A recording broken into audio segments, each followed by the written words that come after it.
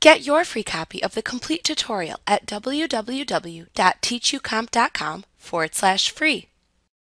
After creating an accountant's copy of your company file, you must import your accountant's changes back into your company file later on to restore full functionality to your original company file.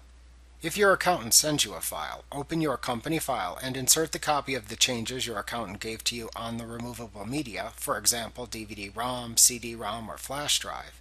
Then select File, Send Company File, Accountant's Copy, Import Accountant's Changes from File from the menu bar. You must make a backup before you can import the accountant's changes, so make a backup file when prompted to do so by QuickBooks. Then navigate to the folder or drive that contains the file with the changes and double-click the file to open it and import the changes. The accountant's changes pending message in the title bar of the company will then disappear. That means you have successfully imported the changes. If you receive the changes from the internet by using the file transfer feature instead, you will receive an email from your accountant informing you that the changes to the accountant's copy are complete and that you have changes to import. At that point, you have 30 days to import the accountant's changes into your company file. To download these changes, open your company file.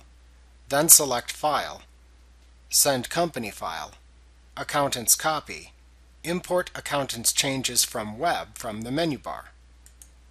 After the download is completed, you will see a listing of the accountant's changes appear within your company file. Note that the accountant's changes pending message will then also disappear from the title bar of the company file.